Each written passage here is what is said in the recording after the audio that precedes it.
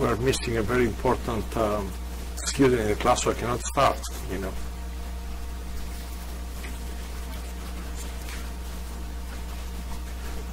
There is the devil.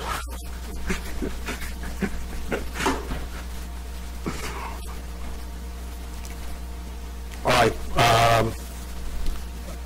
Let's see a few announcements. There will be no recitation on Friday out of exhaustion, you know, and correcting your homework. Okay.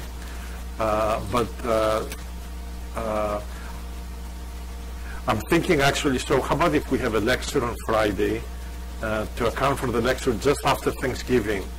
I'm going to be back between 2 international trips for a day only. And so if we can, this Friday, account for that lecture as well, then you will have it off from the week before Thanksgiving. Okay, so you can work on your project. So let's have a lecture on Friday. There is a homework due next Monday. It's not a very difficult homework, but has a lot of simple things that require lots of attention and lots of time. So if you plan to finish it up starting Sunday night, you know, it will not work, you know, even if you work the whole night and you sleep in your desk, okay? So if there is anything in the problems that you think is not in the slides, bring it to my attention. I will let that information, but I think everything is there, okay? So I believe one of the problems is reproducing the results that the Kalman filter does. So I thought just to finish Sequential Monte Carlo today, to finish the lectures in Sequential Monte Carlo today, I thought we should discuss a little bit about these linear Gaussian models, in particularly conditional linear Gaussian models. Okay, so I have the tasks today will be, I'm going to start with Sequential Monte Carlo for conditional linear Gaussian models. So we're going to go back to dynamical systems. I'm going to, believe it or not, in 10 minutes, 5 minutes, I'm going to derive the Kalman filter equations, right? So you don't need to take a class just for Kalman filtering, okay? And I'm going to bypass some interesting topics on time series, partially observed linear Gaussian models, these Probit models. So there are examples basically in the slides, but there are significant examples in the literature in machine learning. So I'm going to bypass those so you guys can read them. And then I'm going to go back to the slides from Monday to cover Sequential Monte Carlo for smoothing problems. All right, you will see what smoothing means. And also to briefly discuss how you do Sequential Monte Carlo when there are known parameters in your problem that you need to compute simultaneously with the computation of the state. So you have some parameters that don't change with time, they're static, and you still want to compute the state. So this is basically the real problem, because in any dynamical system you don't really know what drives the dynamics. So let's say you can postulate some equation but has lots of unknown parameters. So how do you compute those at the same time as the unknown state? So I'm going to do all of this, hopefully, so that you are aware that this information is in the slides and you can read about it. Okay. So let me see. So we're going to, let me jump to the situation where Kalman filtering will come to be a useful algorithm. Is there anybody in the room, I'm just out of curiosity, who never heard of Kalman filtering or what it does and what it is, or, you know? One, okay. There's nothing bad to say, I never heard of Kalman filtering, all right? Okay. You mean I mentioned it already before? All right, okay. All right. It is obviously an exact solution to certain linear Gaussian dynamical models, okay? So it's a, if nothing else, is one of the top algorithms of the 20th century. I mean, we're talking about not 10,000 citations, who knows. You search the word Kalman, filtering, you may find a few million or a billion, I don't know, references to it, okay? So you need to know, and in particular you need to know because in the homework problem I gave you a linear problem where you need to compare your results with Kalman filtering. So I'm going to go rapidly. There is really, it's very simple. I'm going to try to do it in an unsophisticated manner so we can review the results for dynamical systems. So I am considering these two equations as my dynamical system. X is the unknown state. It evolves with this equation here. The observations are Y, and you notice they are linear in the state. And this noise, V and W here are Gaussian. Okay? So remember A, B, C, and D. And I put a subscript n to indicate that these matrices basically can change with time, right? So, they can evolve. And in particular, this will be useful when you have, and I think we already did an example of this without mentioning maybe too much of Kalman filtering. We did some examples with dynamical systems where we force the equations to take this form by doing linearization. So you can have, for example, nonlinear dynamics. If you linearize them at every step, you can write them in this form, and the same thing about the observations, okay? And that leads sort of to extensions of the classical Kalman equation, so you can do lots of fancy things, but that's our system. So the objective is basically to compute at time n, let's say, the posterior distribution of the whole state, but I'm going to concentrate here on xn given y 1 to n. That's our standard problem that we address with sequential Monte Carlo. All right. So the Kalman filtering is the exact solution to the problem where all the distributions are Gaussian, the dynamics and observation equations are linear in the state, and the original references in deriving the analytical solution were based on the fact, they were based on a minimization of the posterior estimation error for the state. But what I'm going to do now, I'm going to give you sort of a more sort of algebraic derivation, right? We don't really want to recover history. We just need to see the fundamental equations so you guys can do a comparison with sequential Monte Carlo. So this is the problem, okay? Will you agree with me? I can write this in a probability form because, this is how we started for our dynamical system. We had an evolution equation for the state, and we had an observation equation. So using these two, the mean is, okay, I see here xn minus 1, here I have n plus 1n, it's okay. So the mean is an xn, and the variance is bb transpose.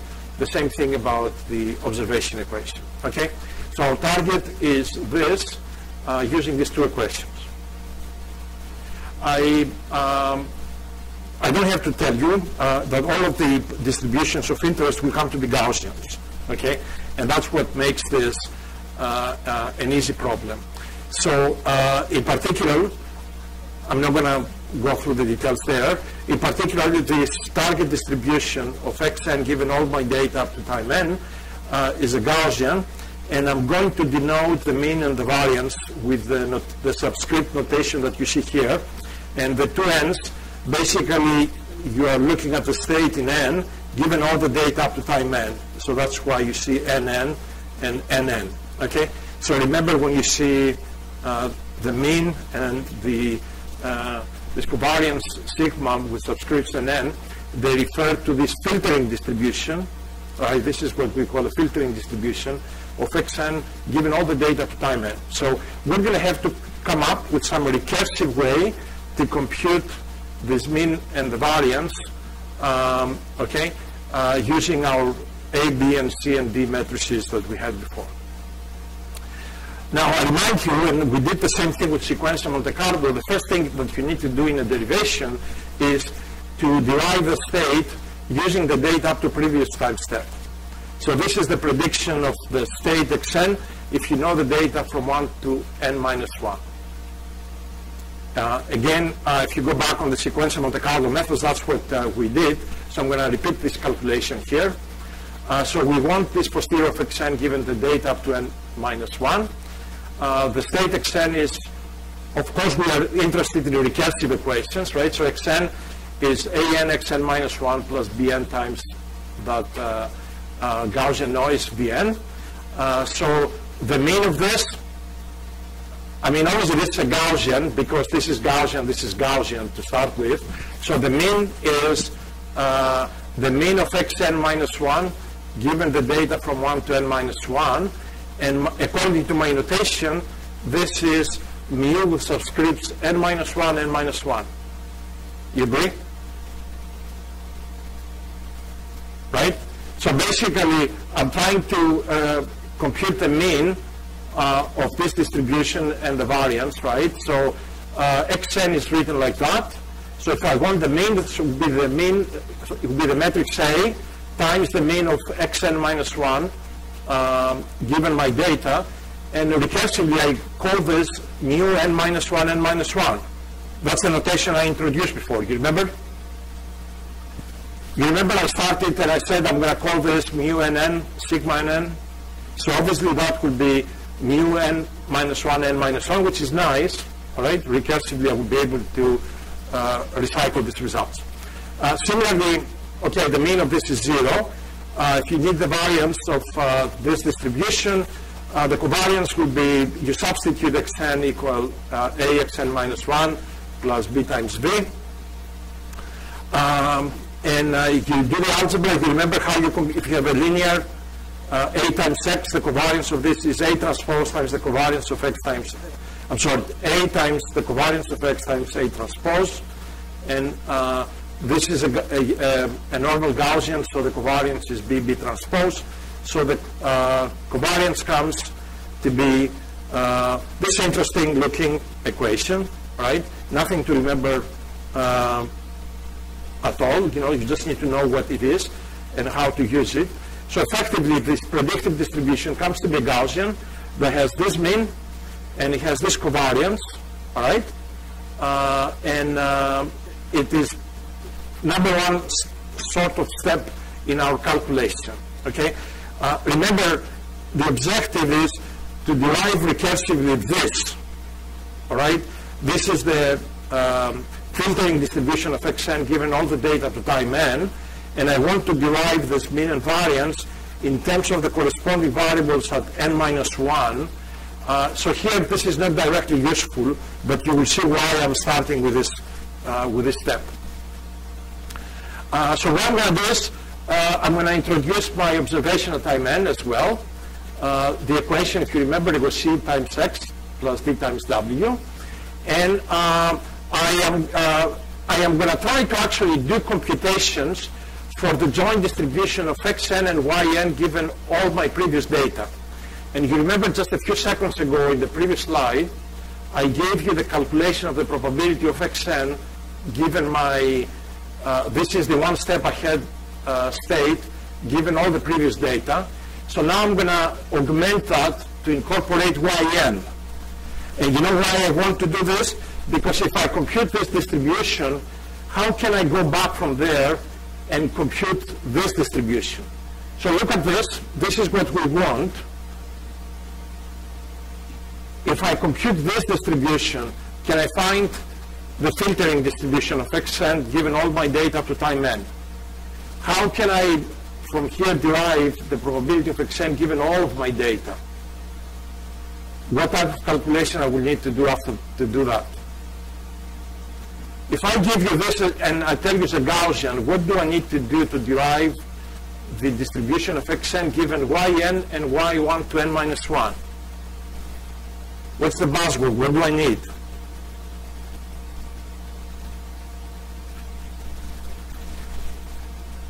I have here the joint distribution of xn, yn given the data yn to n minus 1. What will I need to do once I know this to compute the probability of xn given yn and yn 1 to n minus 1? Nick, I cannot hear you. What do I need?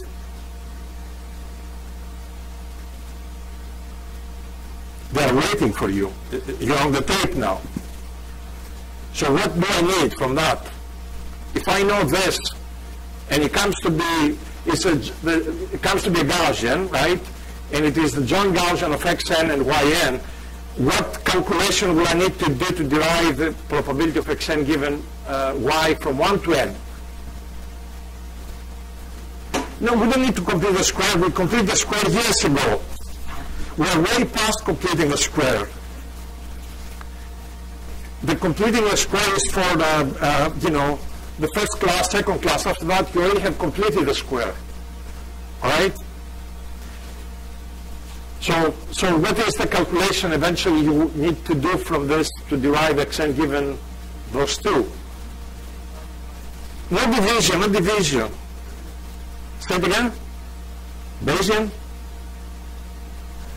Come on, guys. We will need the conditional then of x given yn, right, and yn n minus 1, no?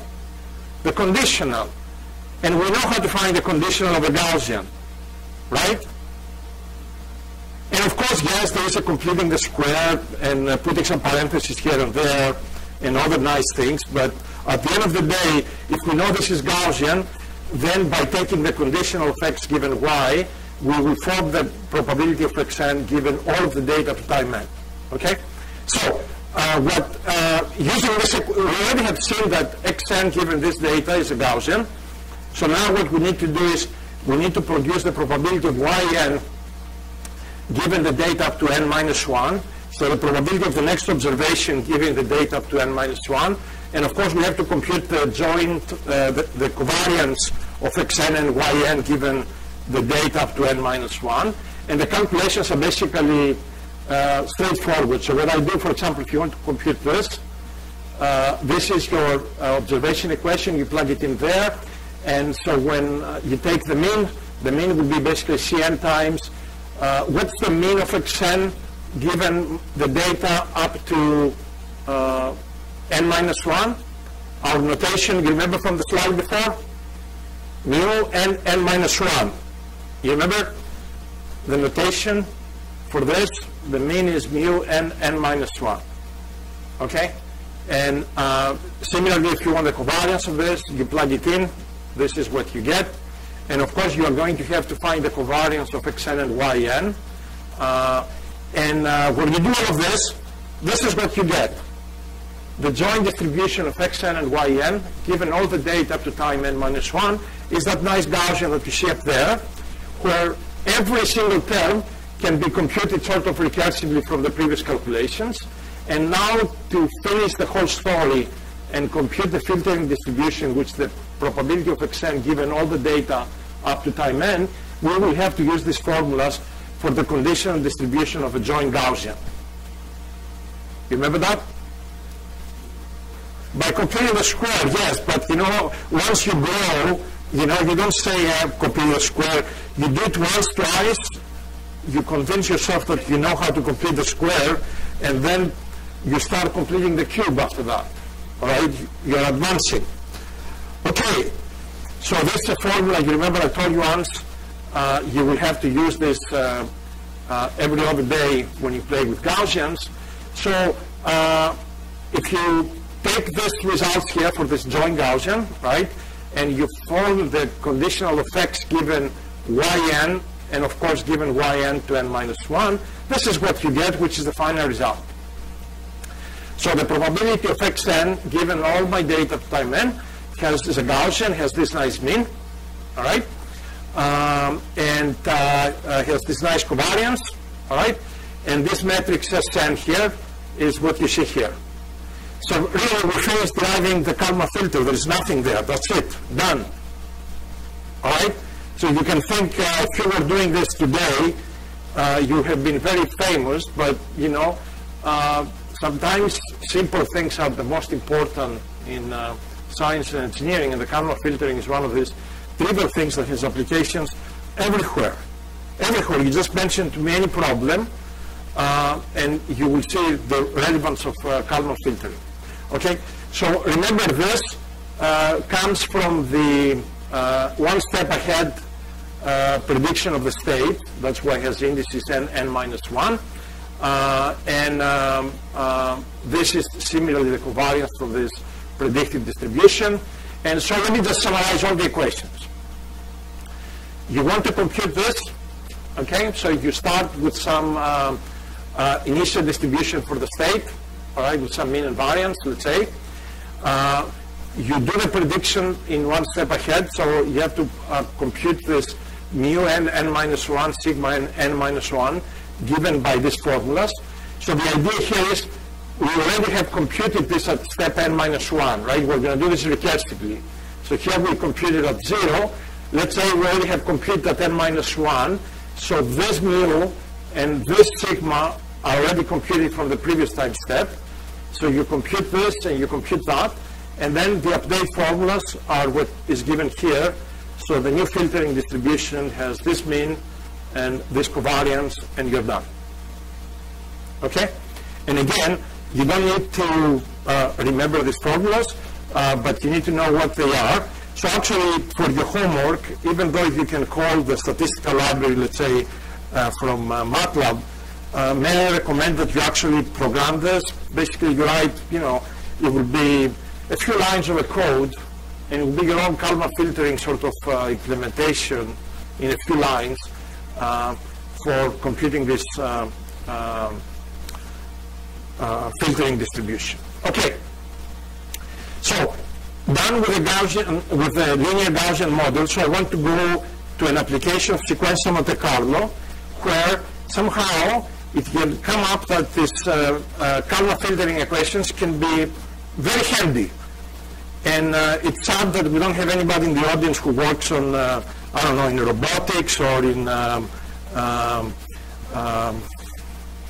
tracking problems, you know, because this is where these ideas are used extensively, okay? So, but actually, so I'm going to give you what's a conditional linear Gaussian model, but let me just tell you, you can take a fluid mechanics problem with dynamics, you know, and when you integrate the equations, you can make the equations basically to look similarly to a conditional linear Gaussian model. So you can write a lot of different things in this form. So here is the definition of the problem. Conditional linear Gaussian model. So if you remember, we had in our classical sequential Monte Carlo, we had a state, we call it x. Now I have two unknown state variables, one that is xn and another one that is zn. Right, so I have two unknown state variables, xn and zn, okay? And so my observation equation is similarly to what I had before. The evolution of z is similar to what we considered before for what we call x. But you notice now, these matrices A, B, C, D are all functions of the other state variable xn. And let's take that xn evolves through this dynamic model that you see written in this bullet here. Okay? Can you tell me why this is called conditionally linear Gaussian model? The word conditionally refers to what now? Conditional x, right? So in other words, if somehow we knew what x is, this is a linear Gaussian model. And what is the solution, the exact solution to a linear Gaussian model? The Kalman filter. Right? And just to give you some examples, right? I'm not going to have time to discuss this, but you can imagine if xn is the motion of an airplane or a missile, right? And it's a discrete variable. Xn equal 1 can be a smooth motion. Xn equal 0 can be, you know, having some discontinuity, crashing down or reversing. So you can have different dynamics, and Xn defines to what mode of this dynamics you are. Okay? But if you knew Xn, which you don't, if you knew Xn, then this is a linear Gaussian model, so you need sort of a technique to take advantage of the Kalman filter. I mean, of course, you know what you can do is you can say, big deal, my new state is xn zn, and put this equation in the same form like that, and then it fits like a sequential Monte Carlo algorithm, and you can work in that enhanced space, use the same equations, and you will get the right solution. But you're not going to be taking advantage of this structure of this model that basically screams for the fact that if xn is known, then this is a problem with an analytical solution. So we need to take advantage of that. So I mentioned xn can be discrete. The way that I wrote it here is continuous. I think somewhere in the slides I consider both cases of xn being discrete, a random variable, unknown state, and also continuous. Okay. So we're not going to do this. We're not going to do this. We don't have too much time. So this is what we want to compute. Okay? X is an unknown state, Z is an unknown state, and obviously the main objective in sequential Monte Carlo is to compute these probabilities of the state from 1 to n, given all the data up to 1 to n. So the way I'm going to write this probability to identify what the problem is as P of Z given Y and X, right? You see this, P of Z given Y of X times P of X given Y. We agree? Nothing else but the product rule.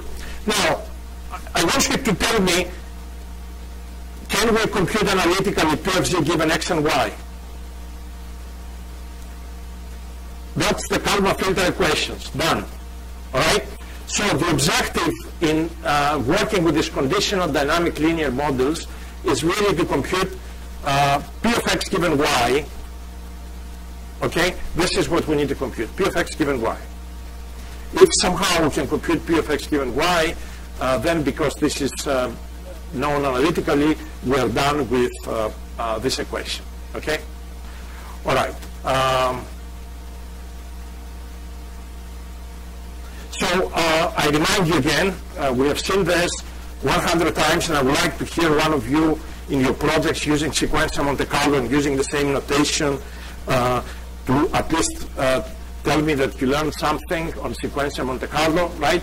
So our objective is P of X from 1 to n given Y from 1 to n.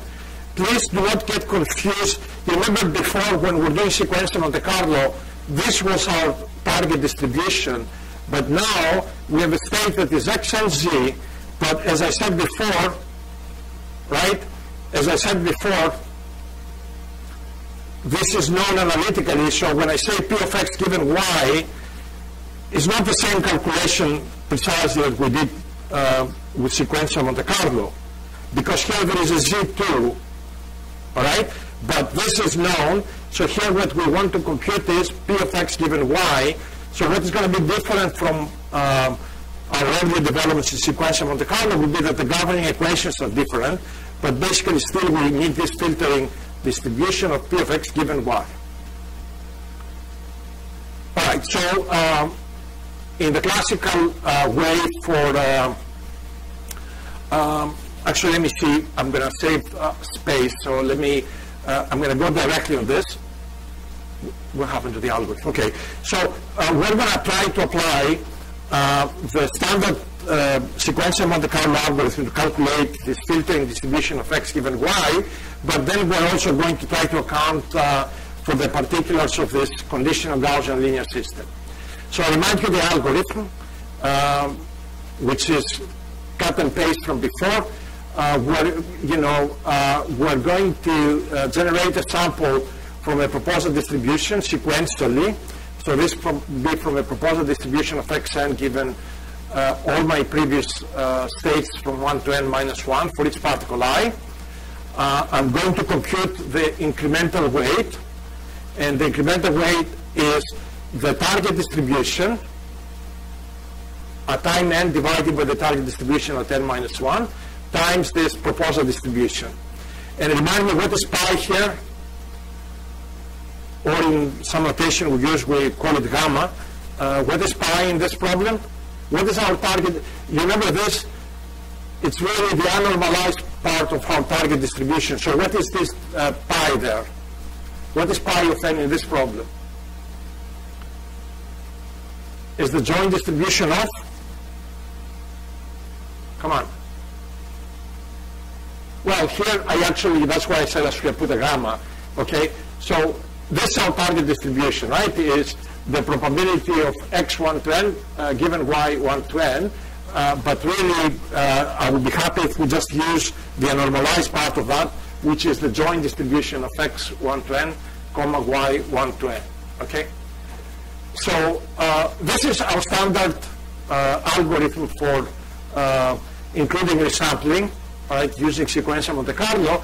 But obviously, doing this calculation, we have not accounted for anything whatsoever from the particulars of this conditional Gaussian linear model in computing the distribution of the x states given the data y. So we need to bring that in the picture.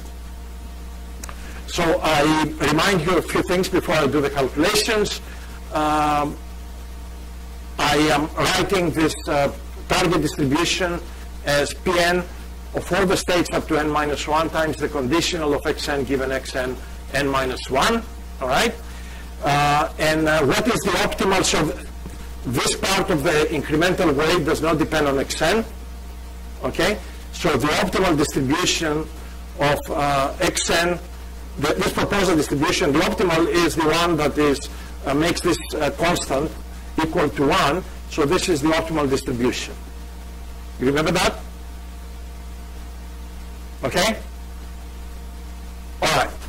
So let me see, I'm gonna put the particulars now. This is what we want to compute. I'm gonna bring y in the picture, so I condition y explicitly, and I'm going to write the joint probability distribution. You notice here I do have the anormalized part. Okay?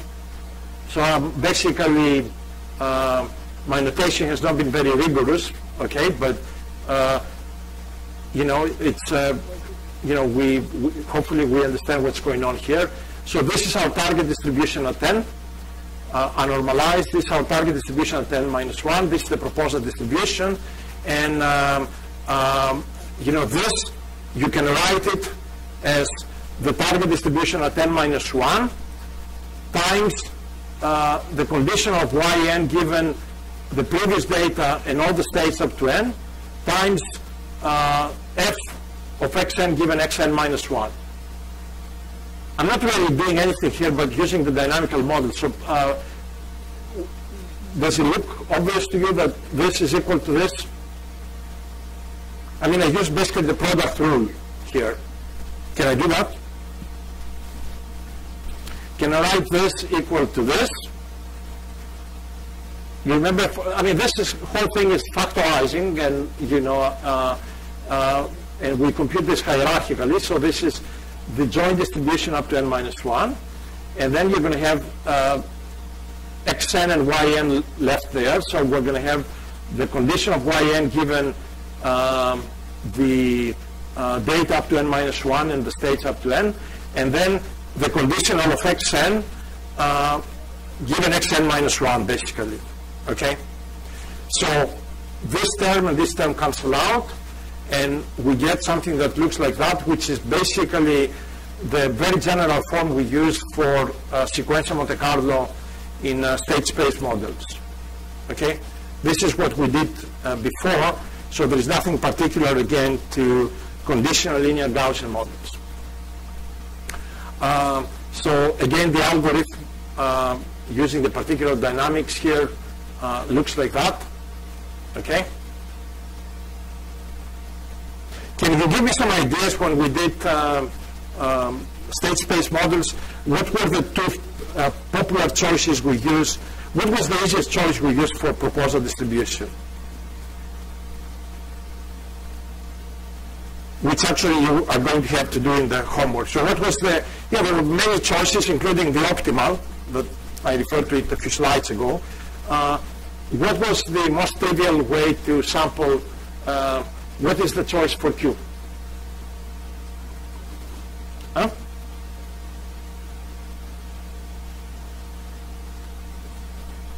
You remember, can I sample from here? There is information coming from all the data points, including up to time n. Can I sample from the dynamical model without any accounting at all for the observations? You remember the bootstrap approximation that we did? All right? So yes, we can take, you know, we can sample from that, and then the only thing that we left is this predictive distribution for the observations one step ahead. And I will remind you, when you calculate this explicitly, it comes to be a nice integral. All right? Another approximation we can do here is what? Another approximation is to be the optimal approximation, okay? Which hopefully it will appear on a slide. All right, so let's keep going. So these are the problems that we need to figure out how to do for our conditional linear Gaussian model. The dynamics, we know them. We need to figure out what proposal to use, but in principle, the choice is left to you. You can do anything you want with this proposal distribution. And then we need to calculate, this is the complicated thing, you need to calculate this distribution here, P of yn, given all the previous data up to n minus 1 and all the states up to time n. So this is the calculation that's very expensive, and this is where we need to use the structure of the conditional Gaussian model in our model. So how do we compute this? Can you give me some ideas, basically? Is this good news, the fact that this distribution is conditional on all the x's? What does that tell you? What type of distribution do you expect this to be for the conditional Gaussian model? Everything is Gaussian if it is conditioned on all the x's. All right, so effectively, you should be ready that this distribution should be something that you can derive from the Kalman filtering equations. Anything that's conditioned on x, all the x's, comes to be a Gaussian, all right? So this has to be a byproduct of the Kalman filtering equations.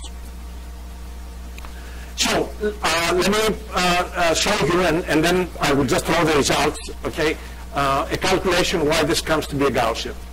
So this is what we need to compute. So what I'm going to do is I'm going to bring Zn minus 1 and Zn in the picture. You remember there's our state, another state variable Z, and I'm going to integrate this Zn minus 1 and Zn from the picture. So I'm going to write this Yn conditional on all of this times the probability of Zn minus 1 conditional on whatever is left, which is this. Correct? Okay. Now, look at this. Do we know what this distribution is? This is the probability of Yn, all right, given all my x's, given Zn minus 1, and given Zn. Do I know that?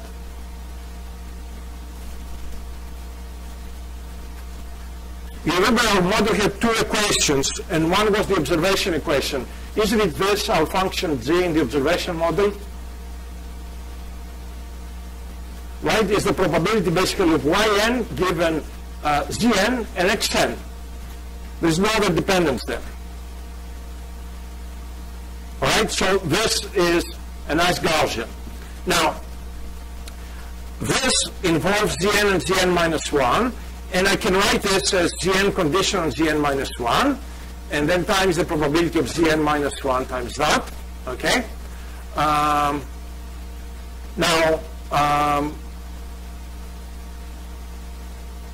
What is this? What's the probability of Zn given Zn minus 1 and all the other extra things? Do we have an evolution equation for Zn? It was the first equation in the dynamical model. So this is my function f, basically, of Zn given Zn minus 1. There is no dependence. Zn depends only on Zn minus 1, okay, in this particular model. So that's my function f. And then here what I have is the probability of Zn minus 1 given x1n and all the data up to n minus 1. Do I know this distribution?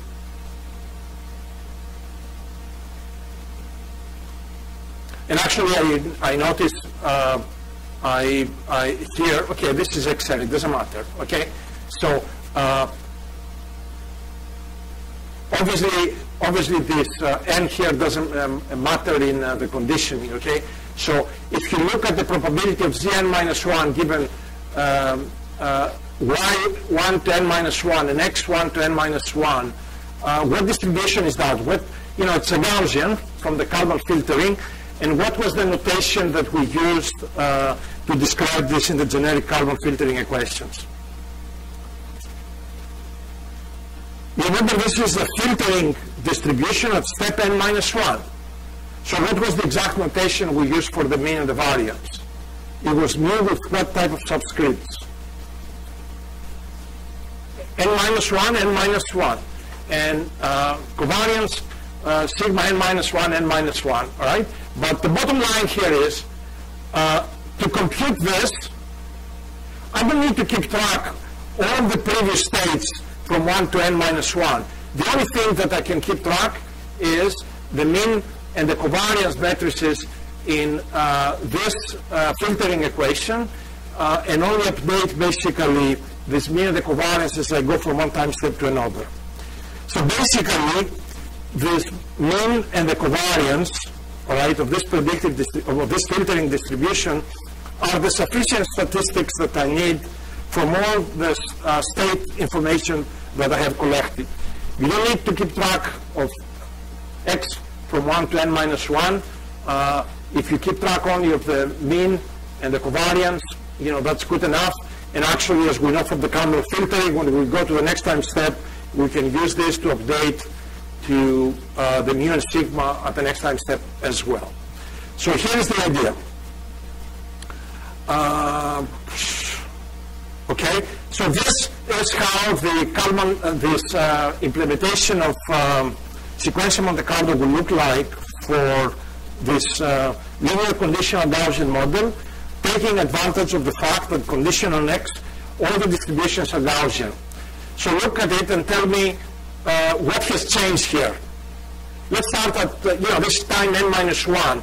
What is different here from what we had before in the generic algorithm? What do we see there that is different? I mean, the generic algorithm, of course, we have, the particles at n minus 1. We have the weights at n minus 1 unless, you resample, and this is 1 over n. And instead of this, what did we have before? When we did just general sequential Monte Carlo, what did we have there before for each particle?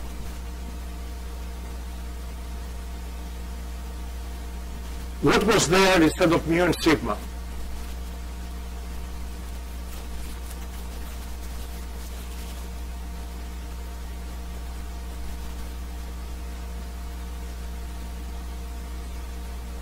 I don't even know what slide is back. Yeah, there it is. So what was there before?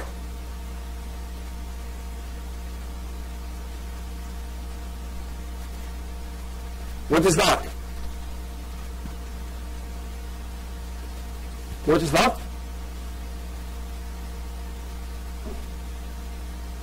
We have to keep track basically of the states at all the previous time steps to do these calculations.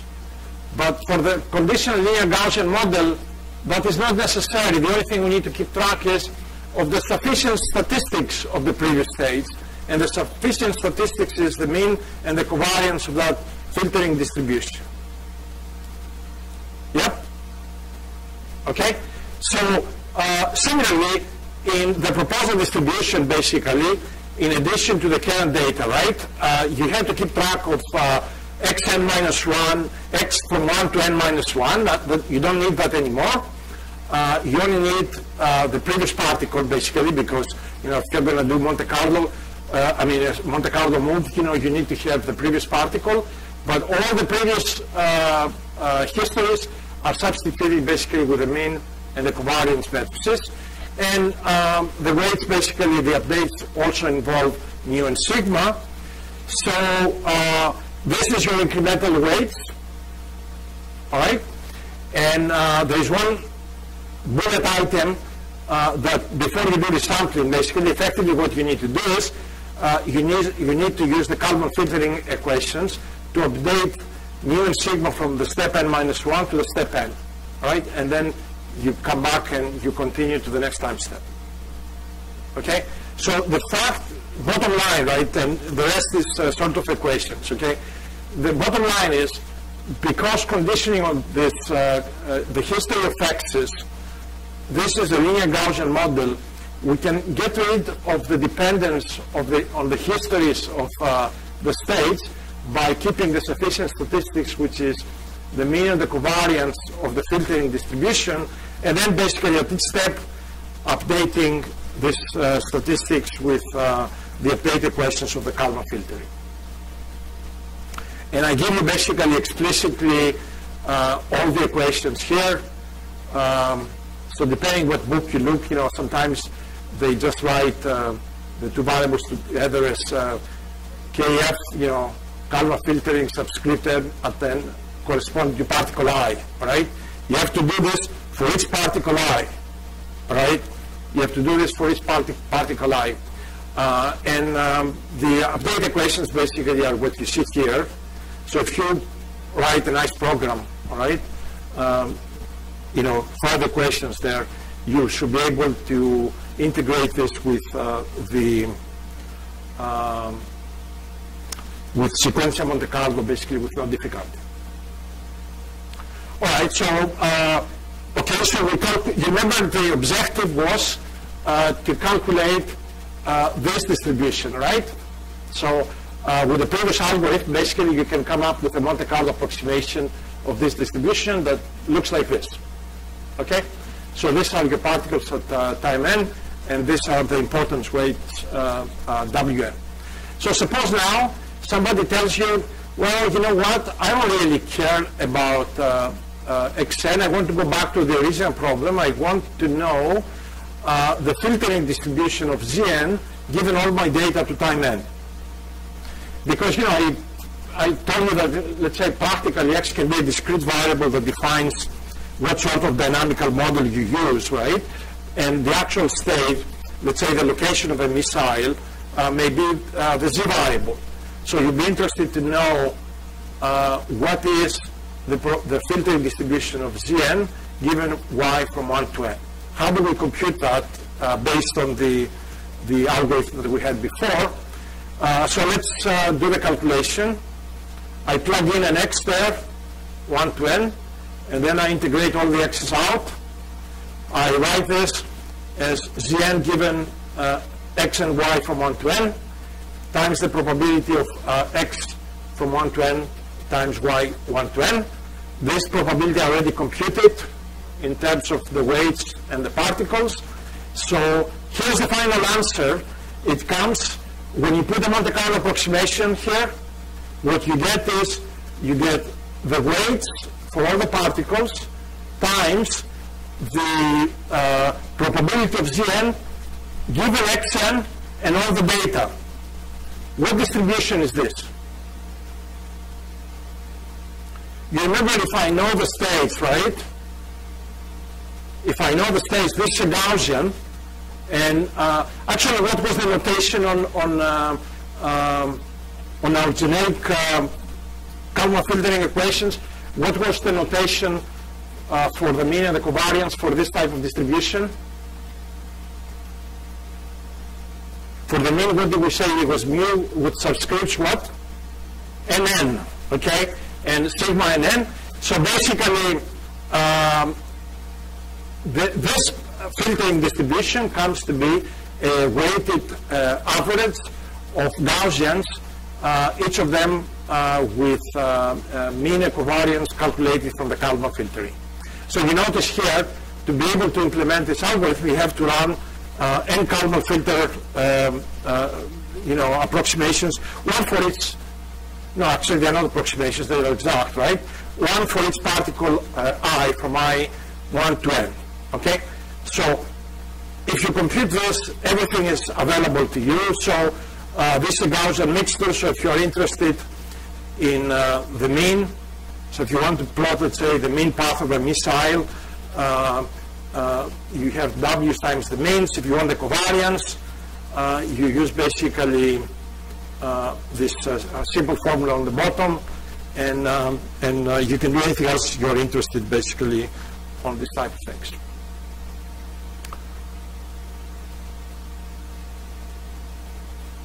Okay, I'm not going to tell you actually the rest. So I am giving you some examples where the state X is discrete, all right, that comes a lot in navigation problems and things like that. And the equations are actually simplified, but you guys can read the notes. Okay, so and something I did not mention is that you can guess that you can design proposal distributions, including optimal proposal distributions, that don't need to keep track of the whole particle history, but only xn minus 1 and this Kalman filtering sufficient statistics at the previous time step. All right, so you don't need to keep all the particles, just the updates of the statistics that you keep track from one step to another. Okay, so remember this, there's examples actually in the notes, and it comes out, this is, I don't remember if it is from, maybe from Liu's book or something, or a reference. It comes out that for very specific cases, even the Kalman filtering equations and all the updates, they take a closed form analytical solution. So for certain problems, this is the problem, for example, that I consider here. So the Z state looks like that. The X dependency is only on this term B, and I make X to be a discrete variable. Can take the values 1 or 2 with probabilities 0.7 and 0.3. And so B at 1 is 0.5, B at 2 is 1.5. But anyways, it comes out that when you take all the previous equations for this problem, you can write all the equations actually analytically, okay? So the, if you really want to sort of convince yourselves that these things make sense, try to derive these equations. It doesn't take a lot of effort, and it's wonderful that actually you can compute the sufficient statistics analytically, okay, and in closed form, because the variables here are are scalar, okay. So, and at the end of the day, you know what, this is, again, I give you a little code there that you may want to modify, but, so this is a problem with 300 steps, 500 particles, and we estimate the state Zn, okay? And these circles are the exact states. I mean, this is how I generated the data. Basically, I gave the states, and then from there I computed y, and then I went backwards from y to recalculate the states with sequential Monte Carlo. And you can see it's not perfect, but it's, considering that there's lots of variability, this is pretty good. Okay? So the calculations are pretty good. Okay. So what I'm going to do now is 424. I need to go back to some things that we did not manage to cover on the lecture on Monday. Okay. So one of the things is that I want to tell you is a little bit about smoothing.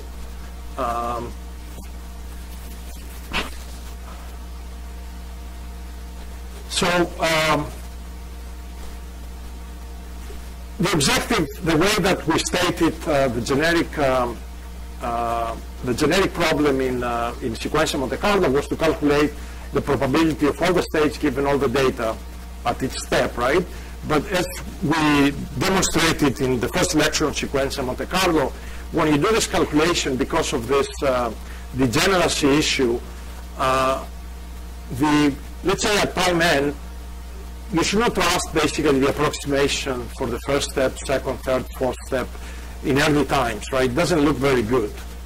Because at the end of the day, lots of the particles have collapsed to one particle, so the Monte Carlo approximation for, let's say, for xj, for j is less than, significantly less than n, is not very good, okay? So one of the things you can do is, if you want to improve the approximation of xk given all the data, is to compute this, this probability, which is, you can appreciate why it is called a smoothing distribution. Right? Can you get some sense why this we call it a smoothing distribution? To calculate the state at k, at time k, we don't only use the data up to time k, but we use all the data, even future data. So we basically regularize the solution by bringing information as to the dynamics of the system past step k. So obviously they're not going to be doing this online, right? You're not going to be collecting data and say, give me the future data so I can do an estimation now. So you're not going to manipulate a satellite or something like that like this. But if you have all the data and you're in your office and you say, can I find the best estimate of the state k given all my data, then a reasonable thing to do is to compute this distribution that's called a smoothing distribution. So the smoothing distribution, basically it is a subset of the more general problem that we address, which is computing this, okay? And so you can write this distribution exactly using just the decomposition, the product rule, as appreciate what is happening here because I'm going backwards. The probability of xn given all the data, and we said that this comes very good when we do sequential Monte Carlo. Because at every time step, right, we can compute the state very well, okay? And then I have this product of probabilities of computing the states k using all the data and the previous states from, I'm sorry, and the future states from k plus 1 to n. So effectively, in doing this decomposition, you know what, I'm going backwards. I say I can do this calculation correctly, and now if I can compute this smoothing distribution somehow differently, this approximation will be way better than what we have done up to now.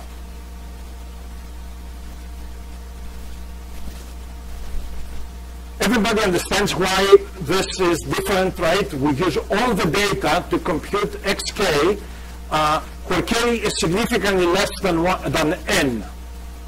So let's say n is 1,000, and I compute x5 given all the data from 1 to 1,000. So to compute, so this obviously is going to come to be way more accurate if I use the probability of xk using, let's say, data from 1 to, not to k, but let's say 1 to some smaller number than n, okay? We use future data, we smooth the results, right? This is the effect of regularization that makes this calculation less noisy than if we don't use all the data. So the idea of this smoothing approximation is to decompose this equation, this joint probability of all the x's given all the y's, backwards, okay? So we trust that this comes correctly, and then all of these products that you see here, all right, they are smoothing distributions because they are at states less than n, but they use all the data. So the question is, this equation is exact, right? And we go backwards, okay? So actually to implement this, I can tell you, you will need to go and do all the filtering equations. You need to go and predict basically the, you know, all the updates when we did sequential Monte Carlo, let's say Kalman filtering up to step n, and then when you reach step n, you start going backwards, okay? So you will of course know this at step n, and then we have to calculate those distributions. So let's see. How do we compute this probability? So I claim here that this probability of xk, given all of these nice things, is equal to this, and I want you to tell me why. It says there using the Markov property. So look at this and give me your intuition why this is really equal to that. Somehow, why did I, you know, so I said I don't need to know all the states, I need to know only xk plus 1, and I don't need to know all the data, I only need to know from 1 to k. So where's that?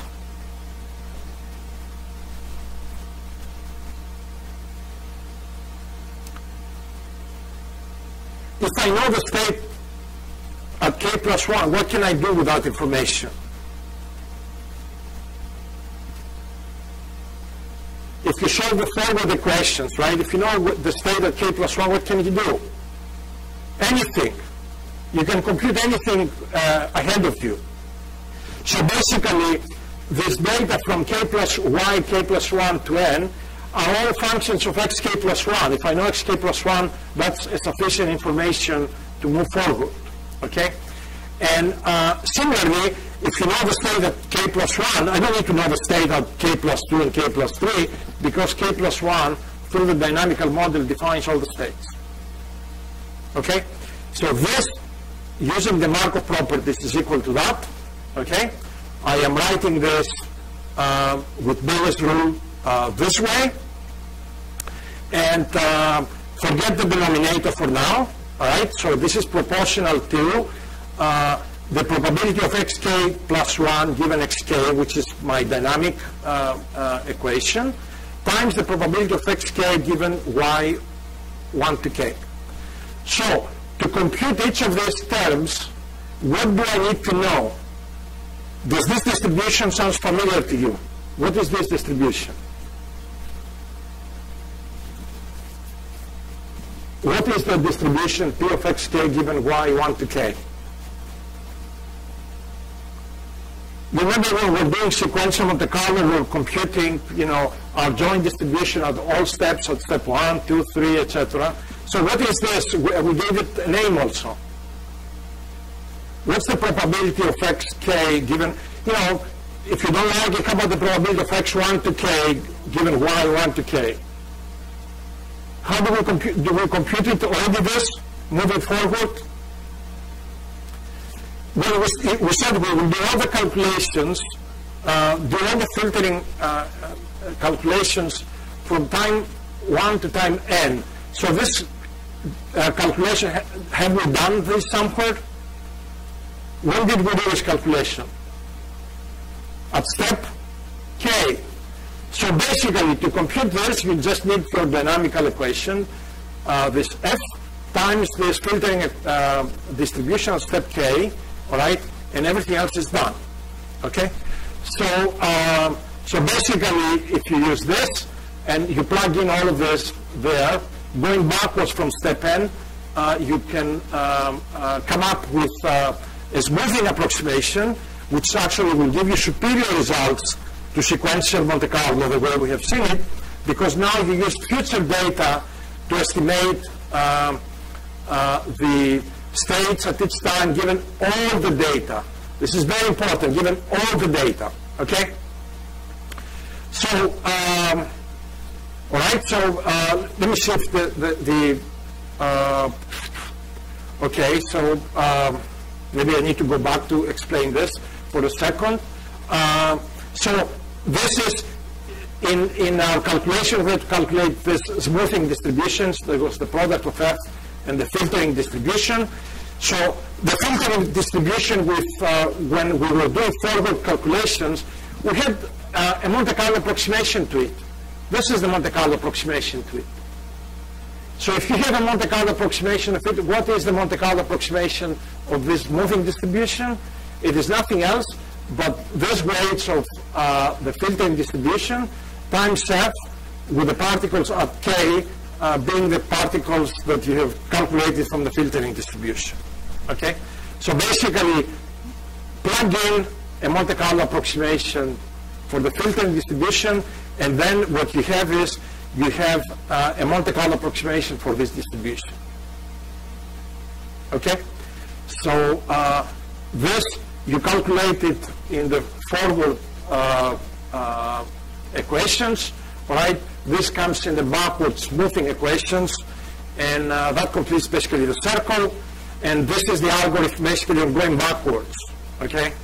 So you start with a Monte Carlo approximation of the filtering equation step n, and then you start going backwards to n minus 1 up to time n. You compute this new weights, okay? And eventually, when you keep doing this, you basically have a sample from the smoothing distribution of x1 to n given y1 to n. And you may say, but Did we compute this with before? Yes, we computed, but the way we computed it is by moving forwards.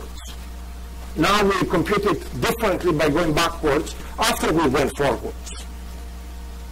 So the approximation is way smoother, nicer than the approximations when you do a forward type of calculation. Okay? And of course, because this is a sampling-based type of calculations, right? You can repeat this procedure, and if you want, you can average, you know. So, you know, I mean, when you take samples, right? Maybe next time you do the calculation, you have different set of samples, so you have the opportunity to actually smooth the results even further that way. This offline, basically, right? You cannot do this in real time. Smoothing calculations are extremely important in many areas of scientific and engineering applications. So if you search, you know, on this broad area of data simulation techniques, these are the type of things that people are doing. Okay, so in meteorological applications, weather prediction, you know, dynamical systems, robotics, just mention it. Okay, these are the types of things, and don't expect again for something to come and scream and say this is a dynamical system moving. You make it to look like a dynamical system. Okay, and sometimes.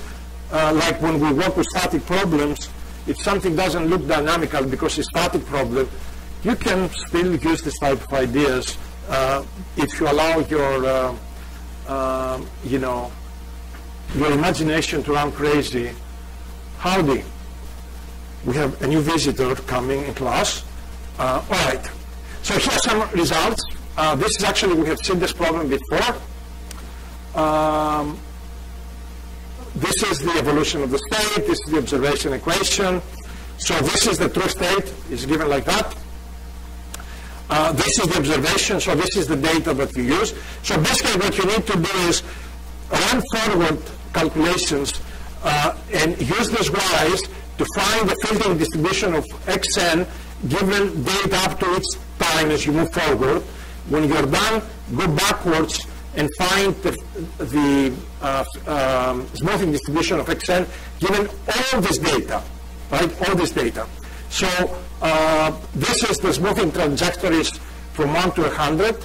You'll be actually surprised when you do this even in your homework. I don't know if I ask you to do this, but you'll be surprised how smooth the data come to be inaccurate. Okay, so again, you cannot do this in real-time tracking, but you know, offline, if you have all the data available, this is the way to do the calculations. And of course, you can even pause, so if you want the distribution of a few states, let's say states at steps 3 and 4, given all the data, right, you can actually do eventually, because you have a particle approximation of this, you can you know, do a density estimation for your particles. You can ask MATLAB to plot the density. You can get all sorts of densities. So the original reference that has all the fundamentals about smoothing is this paper by Gaussian and Doucet, and so there is a link there if you guys are interested to read. Okay, 439. So I'm not going to tell you the problem. Okay, so here's the problem. I'm going to tell you the problem, and you read it if it comes to be relevant to your research. Okay, so this is our dynamical equations as we had before, and these are the observation equations. So I want to consider the case where, in addition to estimating from the data y the state x, I also want to estimate some parameters that come in the model. And those parameters are static; they don't evolve with time. So let's say you know you do not know the dynamics well, so you fit them in some model, and it has some parameters. Let's say maybe you say it's a Gaussian, I have no idea what the mean is, I don't know what the variance is, or something else, or there's some noise and you don't know what the noise is. This is theta. How do you estimate both theta and the state at the same time? One parameter is static, never changes, the other ones evolve with time. So someone will say, well, I'm going to form a joint instead of just updating the states at each time step n, I'm going to update the parameters and the states x from 1 to n, all right? And you can do this, and someone even can say, I can make my parameters theta to look dynamic by enhancing my dynamical model to involve this delta function that says the theta parameters don't change. I can do that. It will not work, okay? If you try to estimate static parameters with any sort of ideas of sequential Monte Carlo and dynamic variables simultaneously, you're going to have hard time to make these parameters to actually give you the right values, okay? So don't try to simultaneously calibrate parameters of a model and at the same time calculate the state. So what you need to do is you need to force these parameters to move. You know, not to be stationary, keep moving. So, you know, the very early idea was, you know what? What happened? Come on. All right. So the original idea, you know what it was? How about if we make these parameters, even though they are sort of static, to have some dynamics? So basically people started introducing some noise and they said theta k equal to theta k minus 1 plus epsilon k. So this basically tells you you can update them, but in a way that, you know, somehow this update has to be a smart one, that you don't, you know, I mean, this parameter is supposed to be the same, so you need to sort of move around possibly the posterior of theta given all the data that you're having a problem, right?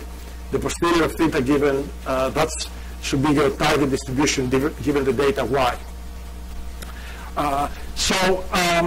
Let me see if I actually, since we don't have time, I am going to tell you what you need to know. So here's the idea. We are going to use Metropolis-Hastings algorithm.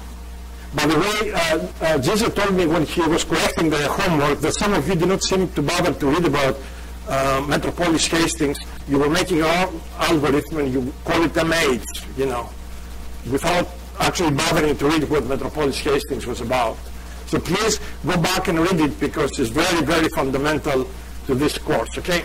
So in the Metropolis-Hastings, we need a proposal distribution, and our target is this joint of theta and x, all right? And we're going to start making moves in theta the same way we make moves in the state.